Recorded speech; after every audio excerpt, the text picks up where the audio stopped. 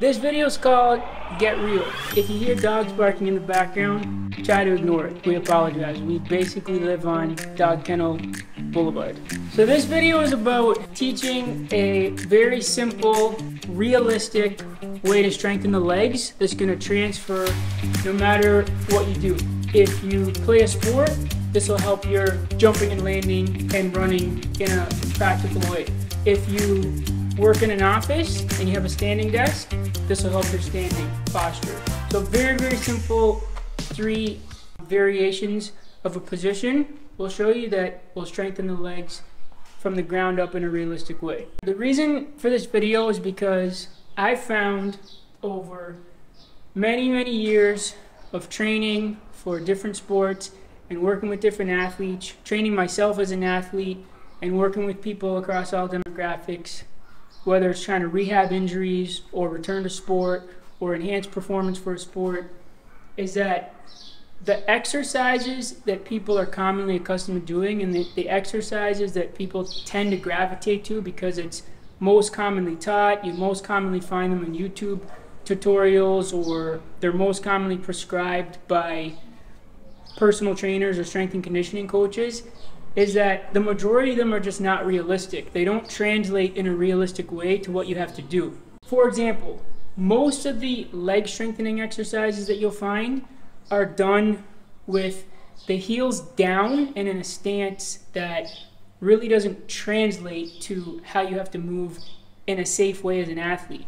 When you run, for example, at any decent speed, the heel really has nothing to do with it. So if you're training to strengthen the legs with, for example, a leg press or doing squats where you're driving through pressure through the heels, that's not going to translate, because when you land and you need to drive to run forward, you're not using the heels to drive that force. And if you train yourself to use the heels to do that, then you're training yourself to move in a less than efficient pattern that is not only going to not yield as high results, but it's also going to put you more at risk for injury.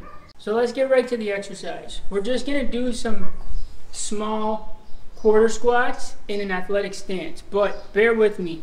This is not going to be probably what you're accustomed to, and even though it might seem super simple, trust me, it's going to be very beneficial if you pay attention to the details and try it out the way that I recommend here. If you tell most people to get into an athletic stance, they'll probably be in a bit of a wide stance and the feet will probably be flat if you check them out. You may not be able to see it if they're wearing typical athletic shoes, because the shoes provide a lot of artificial support. But if you get them to do it barefoot, it will expose what's actually happening in the shoe that you can't see, which down the road is contributing to degeneration of the joints and leaks in performance. So you want to make sure that even if you're wearing commonly worn athletic shoes, it's not that the shoe's necessarily a problem if you know how to use your feet properly, but if you default to the support that the shoe's giving you and start to basically allow your feet to die in the shoe, and you're using the shoe as the support instead of your foot the way you should, then you're getting weaker, your structure's getting weaker from the foundation up. So try these squats with this footwork. You're going to keep the feet in a more narrow stance, so don't let them turn out at all. Keep them pointing straight and keep them in a narrow stance, meaning right under the hips. Then you're going to let the heels hover off the ground. So you're going to be kind of in a position like if you were going to jump rope, you're going to be in that kind of a springy position. So the pressure should be on the outside ball of the foot, like under the 4th and 5th metatarsal. You're not pushing off through the big toe. You're on the outside strong part of the foot. But the toes are still in contact with the ground. Okay? So the heels are off the ground, the feet are close and straight. And from there, you're just going to bend the knees slightly as you push the hips way back. Just like if you just landed, I would land somewhat in that position. So my hips go back and I'm landing with my heels off the ground. Now the sequence you're going to do from that position is just 3 things. You're going to first just do isometric hold in a quarter squat.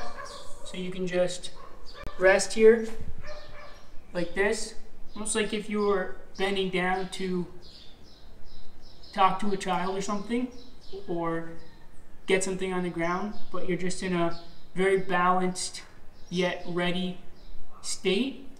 So you're just going to hold isometrically. You can rest. Remember where the pressure is underneath the 4th and 5th metatarsal. The toes are in contact with the ground, feet are straight, and your heels are off the ground. They should not be on the ground. After you hold this for a minute, you're going to stay in the position and then pulse for another minute. So just little quarter squats. You can either go slow or you can pick up the pace a little bit more.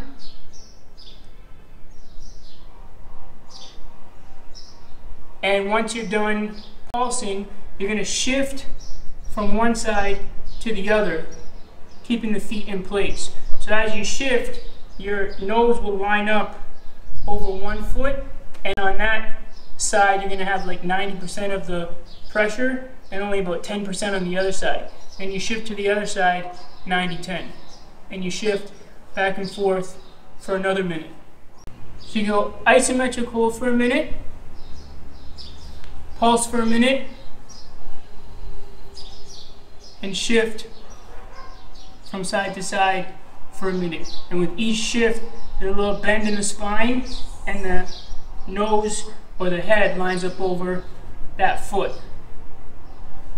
The heels are off the ground the entire time, and you're in a springy position with the hips back and haunches loaded and the heels up off the ground.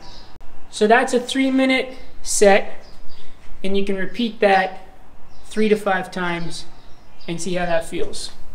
I recommend trying it with just your body weight first and see, because the whole set should last you 3 minutes and you're repeating that 3 to 5 times. If that's easy, let's say you're more advanced, you're stronger, and you want to build a little bit more strength in the position, then you can hold a weight plate while you do your sets. Hold the weight plate tight against your chest and kind of load your shoulders back, so it's not just hanging there loosely, but you're compact, kind of tightly packed. Keep your head up, and then you load yourself in the position. So now I'm here, I do my 1 minute. After my 1 minute, I pulse for 1 minute. And after my pulse, I'm going to shift from one foot to the other, loading 90% on the loaded side and just 10% on the support side, on the assisted side, for 1 minute, back and forth, 3 to 5 sets. But thanks for watching. Let us know in the comments what you think about it. If you have any questions or don't understand, reach out to us.